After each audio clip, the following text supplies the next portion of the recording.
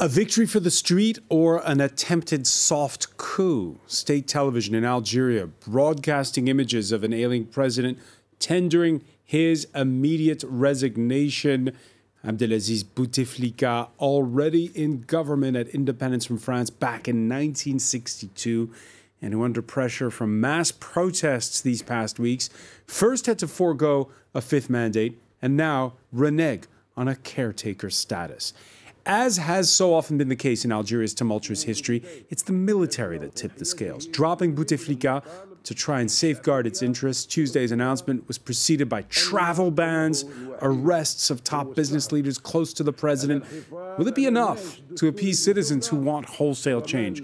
Could we now enter a period of score settling with old vendettas resurfacing and a scramble for the state-run enterprises that gravitate around Algeria's oil riches? Can the younger generation succeed in overturning what Algerians call le système, the system, without the bloodshed of the past?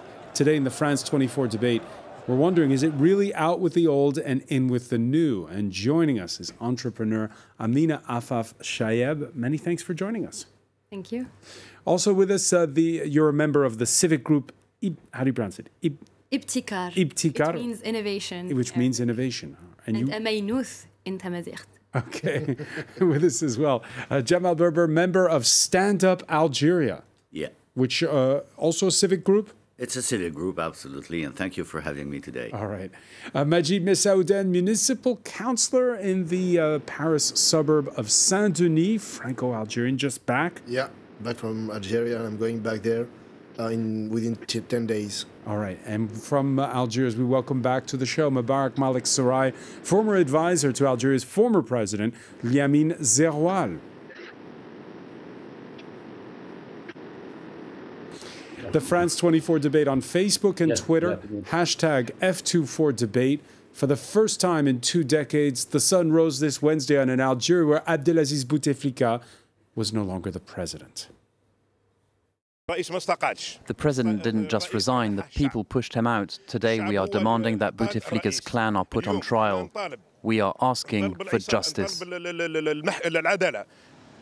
We're still in absolute hell. Nothing's really clear. But now the people have risen, and I think that's a good thing. There are no celebrations. Victory will come once we've had a democratic election without any bloodshed. So, Majid Messaouden, it was interesting, the images we saw when that announcement was made late on Tuesday, celebration, spontaneous scenes of joy, they weren't huge demonstrations, though. Yeah, and I think it's the first step.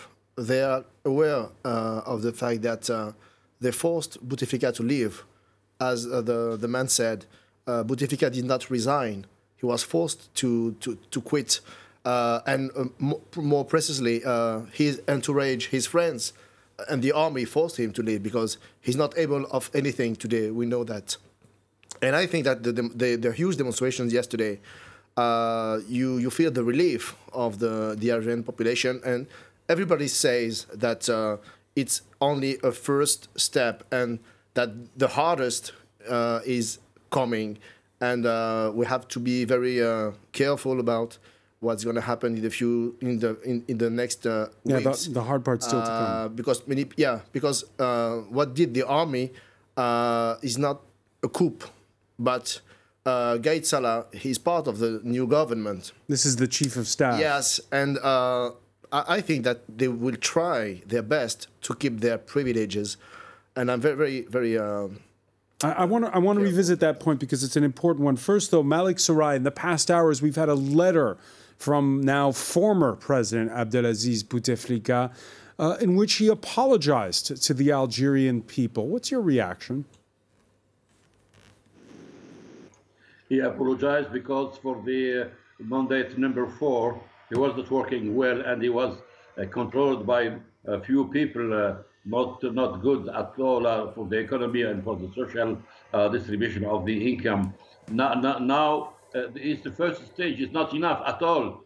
Just because he arrived already to the end of his mandate, and people are not very happy because we are waiting more and more. I mean, advanced in the articulation of the government, but also for the to change the different laws to let the people to start to control and to advise a new kind of management, because the problems are very, very, very complicated and heavy, and the real problem will start today and tomorrow, because the Bouteflika, he left and left for us a country with the big problems, very complicated, and let's hope we will get a few personalities with high level of competence and seriously and with good history to let us to take in this new government. All right, we'll talk about who's going to step into the fray.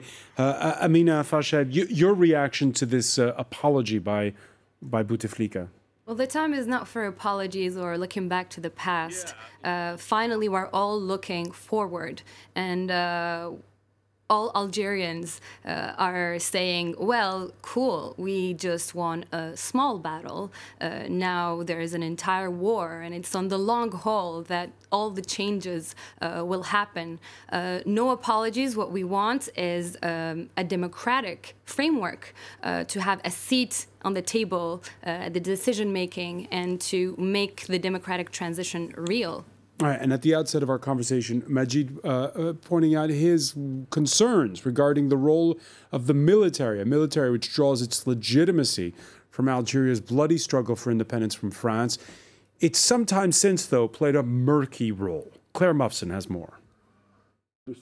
Long the backbone of Abdelaziz Bouteflika's power, the Algerian army ultimately abandoned the 82-year-old president after weeks of protest. The army's powerful chief of staff, Ahmed Gaïd Salah, called a meeting of the top brass on Tuesday and said that Bouteflika had to go immediately. Our decision is clear and there's no turning back.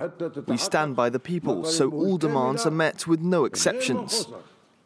The first sign of the army's disintegrating support for Bouteflika came last week, when Gaïd Salah, a longtime ally of the president, called for him to resign or to be declared medically unfit under Article 102 of the Constitution.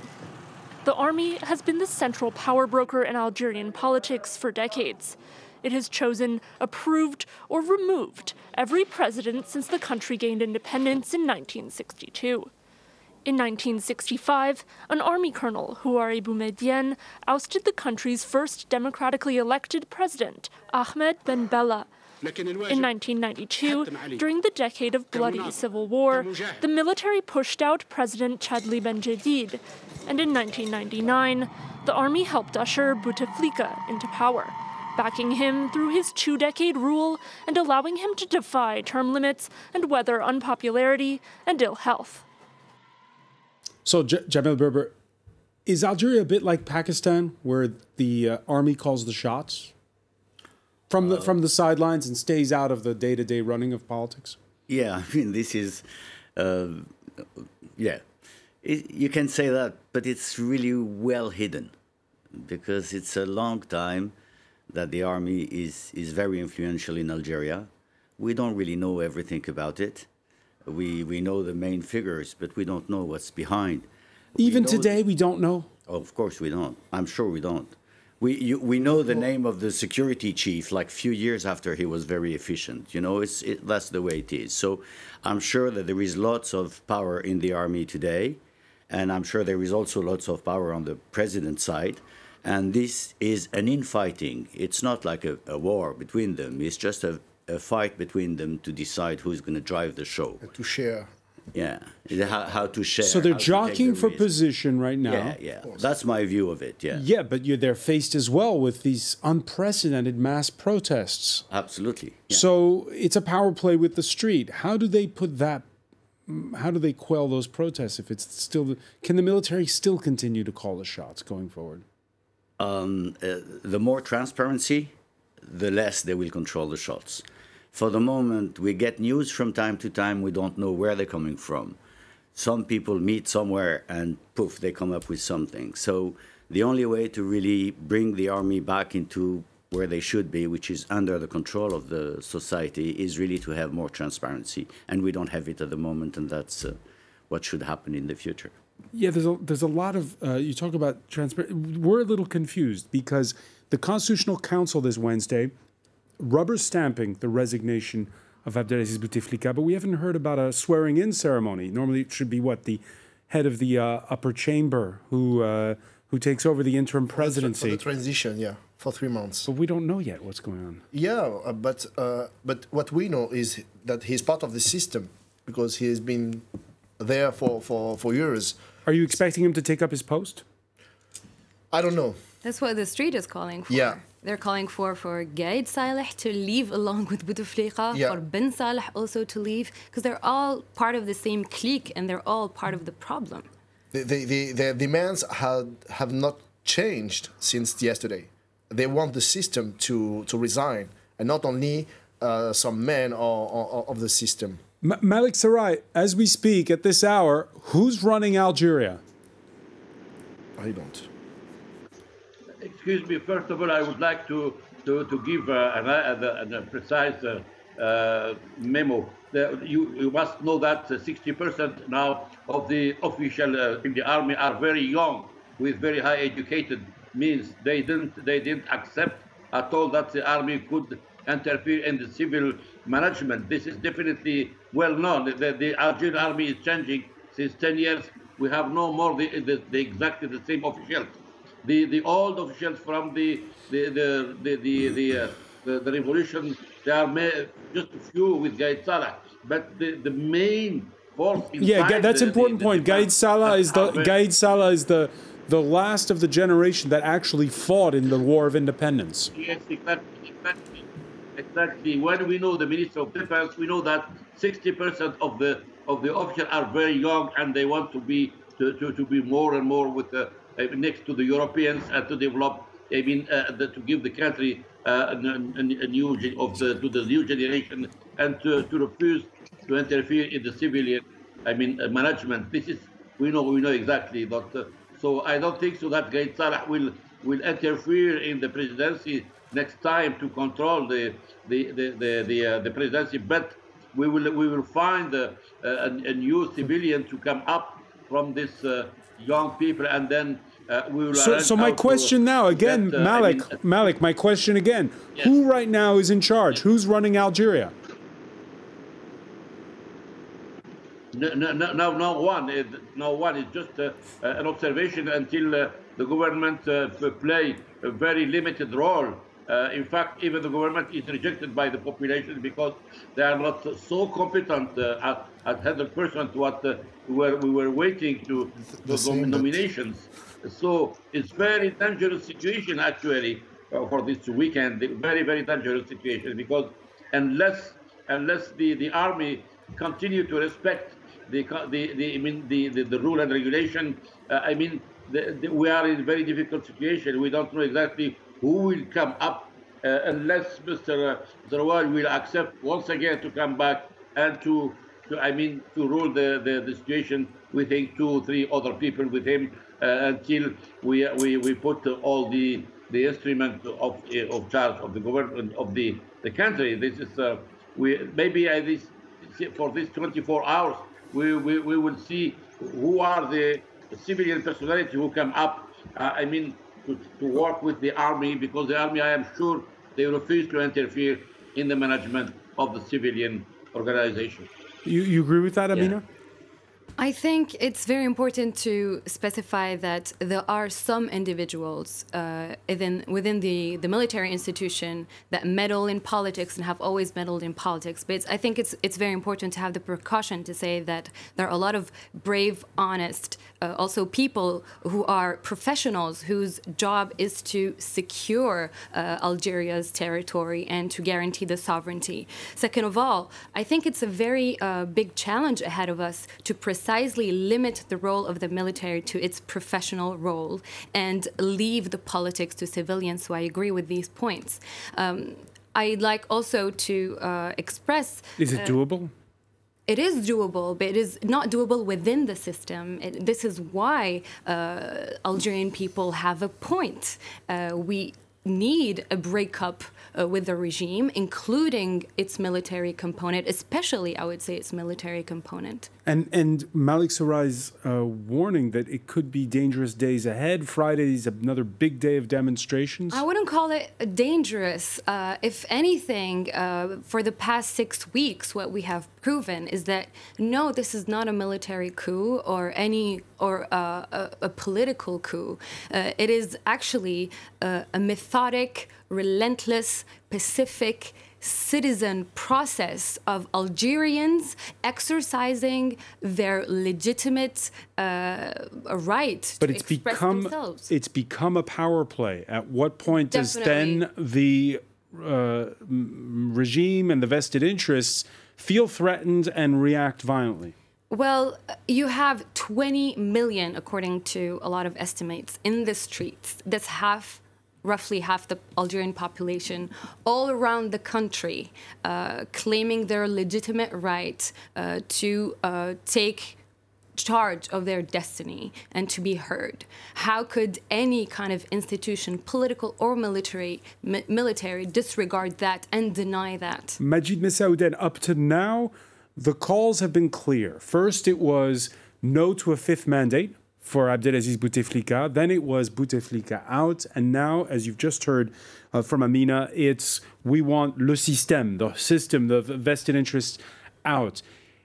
Can the protesters stay unified?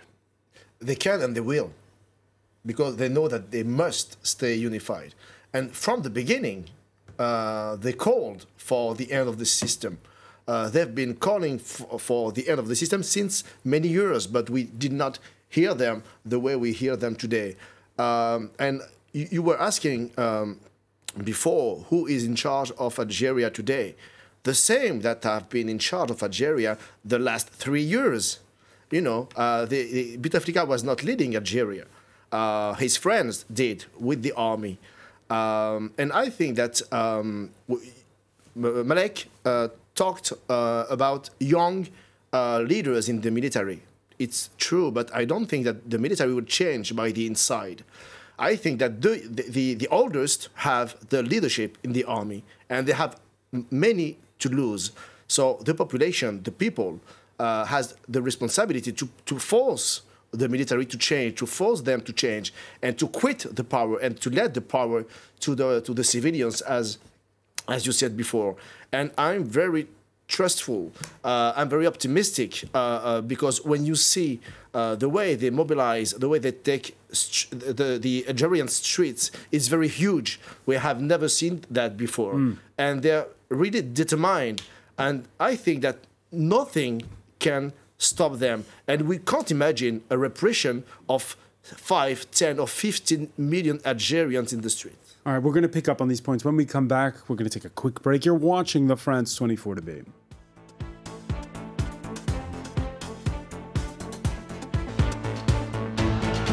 Welcome back, or welcome if you're just joining us. It's the France 24 debate.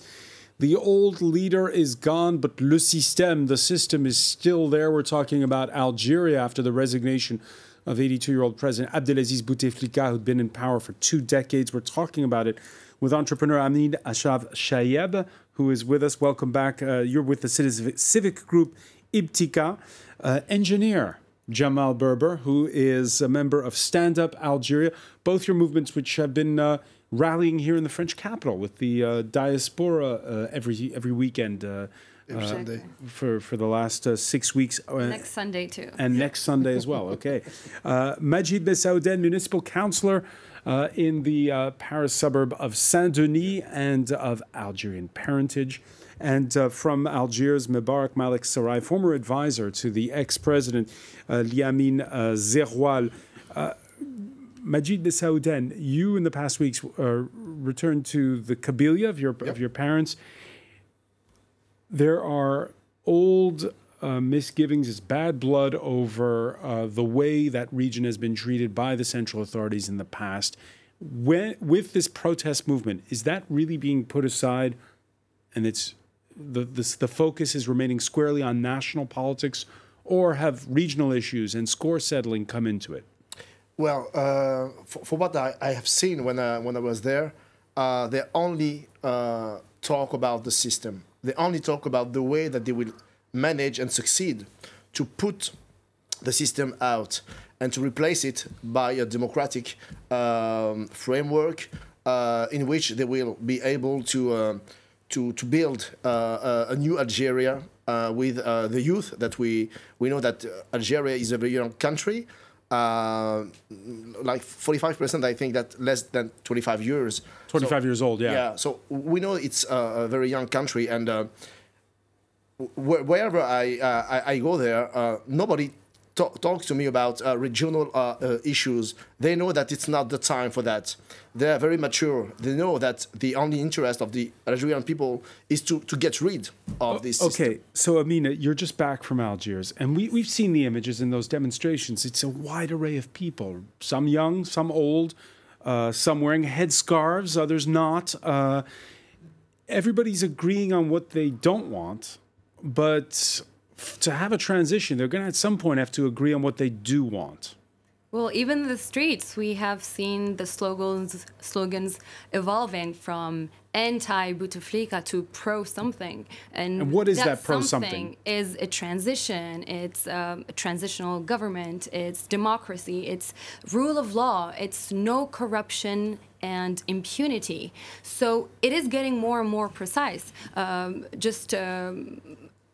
Just a few days ago, we saw people organizing citizen workshops in the streets and public spaces to debate over what is the specific route to take in order to make that happen. And is it the same case as in Egypt, where people reject people who claim to be leaders, or are they designating representatives? How does it work? Well, the sentiment is that we are fed up with top-down decisions.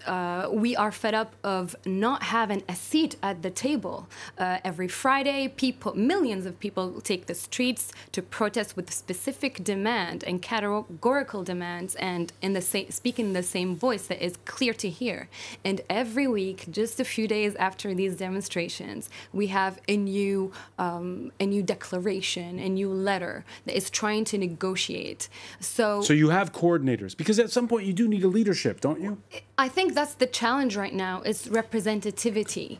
And it has to come from the people, by the people, and no imposed leaders.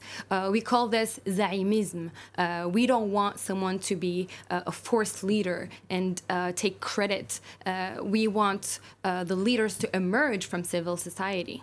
Jamel Berber, what do you do? Do you recognize personally the Algerian constitution, which right now has, under the terms of the constitution, the interim president has, 45 days to... I think it's 90. Or 90 days, excuse me, you're right, 90 days. 45 would be a little short. 90 days to organize elections. Do you think that that's the way to go? Or what would you see as how does it work right now, going forward? Yeah, I mean, how does it work? The main force of what we are, the main change force here is the peacefulness of those demonstrations.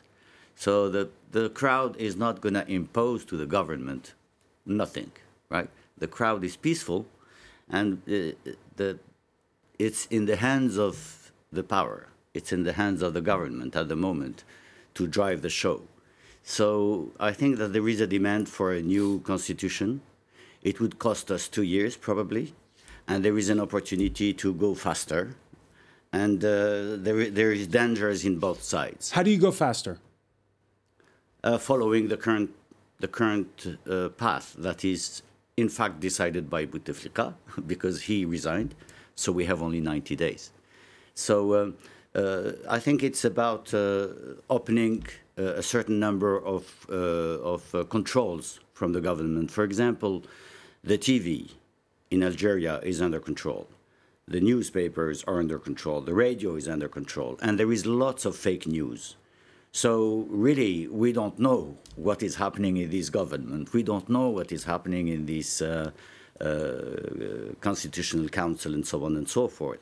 So those are the first things that we have to achieve, is really to break this control of the press and TV and etc., and really have people being able to go and investigate and be protected when they investigate. Malik Sarai, the street is demanding what it calls a second republic.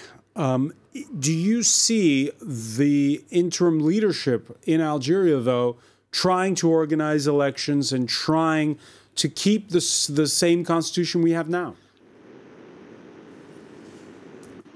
Yeah, in fact, we were working in the past in the constitution. We take, in fact, the experience of many countries like France, Britain, USA, Belgium, just to take advantage of the experience of this developed country.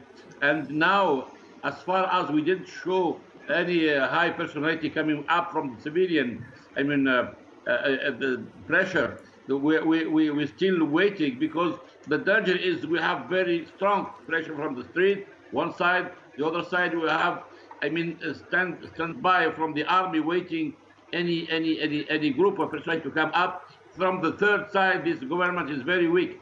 So the difference between the two or the three will let us to to record many faults of the past and to try to propose in fact a new solution. In fact, we are reading already many papers to propose in case of we will have a team, national team, and to take advantage of what we have done 20 years ago, because it's a problem of time. We must not lose too much time of this, and why not?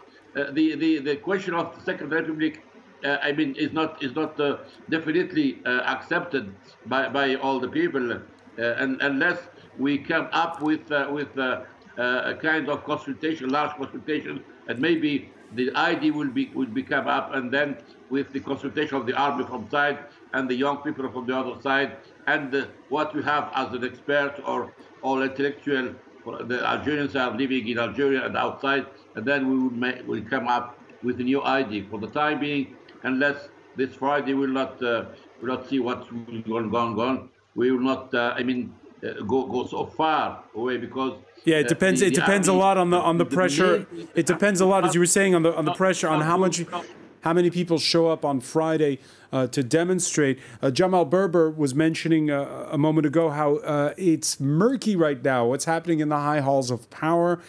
We've talked about the military and how that is evolving and how that is helping to influence matters. The build-up to Bouteflika's departure has also included arrests and travel bans for top business leaders known as Algeria's oligarchs. Yuka Royer has that story. People call them Algerian oligarchs, 12 business tycoons who control some of the country's most vital sectors. Suspected of corruption, they have been banned from leaving the country. Private jets are no longer allowed to take off or land at the airport in Algiers. All the men are members of the Bouteflika clan, with strong ties with the outgoing president's brother, Said. His closest ally, Ali Haddad, the former head of Algeria's biggest business lobby, was arrested on Sunday near the border with Tunisia. Others, such as industrial tycoon Karim Kouninef and his brother Reda, and Mahieddine Takhout, a giant in the transport sector, are also accused of corruption. Investigators believe they used their ties with the president to expand their business empires and amass personal fortunes. The course of action for these business leaders was determined by their proximity to power. They obviously benefited from measures taken by the country's leadership, but they also worked in a way that benefited the president, to return the favour. On the street, many question whether the apparent swoop on Bouteflika's inner circle is a genuine attempt to crack down on corruption or simply a way to divert attention. We don't believe in anything anymore. Whether it's Haddad or somebody else they put in prison, it's just a charade. Protesters are calling for a drastic change to reform the economy hampered by cronyism in the resource-rich nation. Yeah, Ali Haddad has been formally charged this Wednesday. Amina Afaf Shayeb, this travel ban, the arrests, what do you make of it? Well, I think there are many attitudes we could have and many interpretations. One of which is, well, Gaid Saleh is probably wanted to demonstrate, give a guarantee to the people, a strong message telling them, look, we're going to end the corruption. Look, another interpretation is that these people, well, it's not their money that they're fleeing with, because their money is elsewhere. We had Panama Papers showing us where they're hiding the corrupt Yeah, Algeria money. figured in the Panama Exactly. Papers. But we don't want them to get out of Algeria in order to divulge information that could hurt the Bouteflika clan.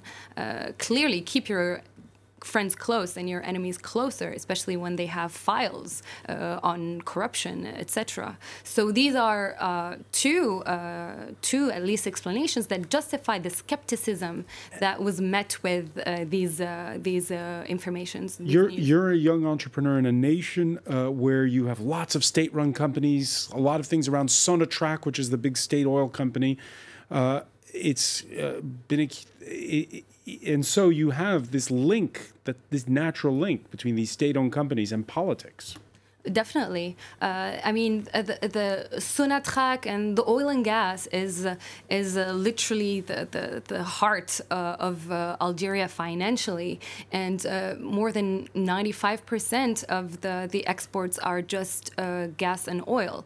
And it is also at the heart of the system and its mechanism, because it's all based on, well, corruption based on selling that oil and gas, putting a portion of that money in their pockets, redistributing to buy social peace, and leaving all this in an opaque. So how do you change that? Because tomorrow Algeria will still be dependent on oil and gas. Well, today we're in a very serious economic problem because we have not diversified our economy. Most of the economy in this gray, illegal area that has been left out on purpose to leave something for Algerians to live off.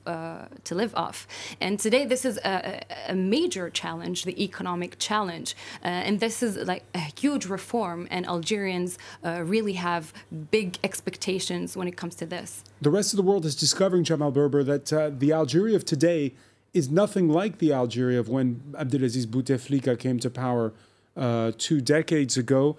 Yeah, you have this economy which is overly dependent on oil and gas, but you have this young population, a lot of which has gone to university and is much more cosmopolitan than it was 2 decades ago. Absolutely true. I think Algeria changed completely. And they did lots of investment, housing, highways, trains, and mostly, the most important was university and teaching for the population, the girls and the boys. Now they're at equivalence in the universities. You have as many girls as boys in universities and in the young entrepreneurs and in the young employment in Algeria. So there is an excellent situation from the population point of view and the training and the skills. That's a good situation, much better than it was 25 or 30 years ago. On the other hand, the last 3 or 4 years, the price of oil has been going down, and the production of oil in Algeria is going down, and the consumption of oil in Algeria is going up. And this is a scissor that is really cutting in the reserves of the country. And yes, you're absolutely right. In the very short future, if things don't change, we will face very big difficulties. On that score, what's going to happen now in Algeria? Because we have these rising expectations. Is it going to stay peaceful if you have in the near future? If it doesn't stay peaceful, it will not be because of the people. I think it will be because of the regime. Because as you said here, they have many privileges. They are banning people from, they are preventing people from going out of the country, but they allow them to be corrupted because corruption is in the DNA of Algeria since the independence. So they know everything, and you're right. I think that they don't care of their money, but they don't want the information and files to get away. So it's very hypocrite to say that today they try to convince us that they are fighting against corruption. I think that they are all corrupted. The only question is who's the most corrupted inside the army and inside the government today. So I think that the Algerian people know everything, and he knows that the people know that they don't have to be violent, that they have to remain peaceful. And a big change between today and 20 years ago, internet, people are very connected. Everybody is looking what's going on in Algeria. So they can't do whatever they want. But I think that they will try to keep the more privileged they can, because you were talking about economy. So that try can work differently. We need a new leadership, a new link between these big companies and the state and the population. They will have to redistribute wealth in the population. And today, some people have taken advantage of Algeria, and we know that the economic situation of Algeria is very weak today, and we have to pay attention to that. Malik Sarai, at this point in time, what's going to give? Especially, you heard there just now, Majid Messaouden mentioned that the big difference with 2 decades ago is the internet. Of course, we saw in Egypt in 2011 how everybody was praising the fact that it was a Facebook revolution, that it was a leaderless revolution, and we know how it ended there. What are the pitfalls Algeria needs to avoid? Exactly, but if we continue like that, we will have very difficult 2020 year. Next year, maybe the 2019, since we have already engaged many programs, we will not suffer much like the next year. But what I want to like to say that the corruption is tremendous, very big, not only in the few around through the few personality they seated, but there are hundreds and hundreds taking control of all kind of agreement between the Algerian company and the multinational at international level. The things is very bad. It will take time to clean this, and meanwhile the economy of Algeria will suffer much, particularly that we will finish our financial stock at the end of this year.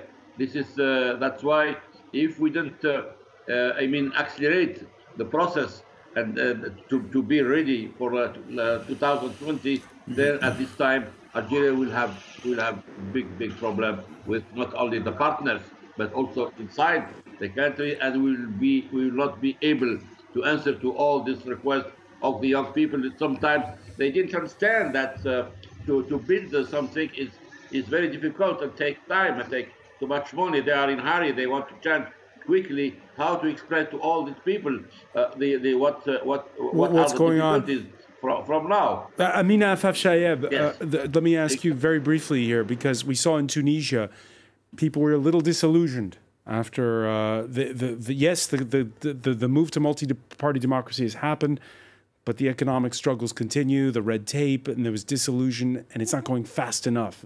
Do you share that concern that you heard from Malik Sarai, that I think people it's could not be disappointed? Being fast, about being good in the reform. Obviously, there's no going back today to the old ways, because they have proved how bad they are for Algeria politically, economically, socially, culturally, and all these levels. And the work is going to be on the long run, and everyone has to keep that. And people know it. Yeah. People should know it. All right. I want to thank you, Amina Afaf Shayeb. I want to thank as well Majid Messaouden, Malik Sarai for being with us from Algiers, and Jamal Berber. Please stay with us, though. Media Watch is next.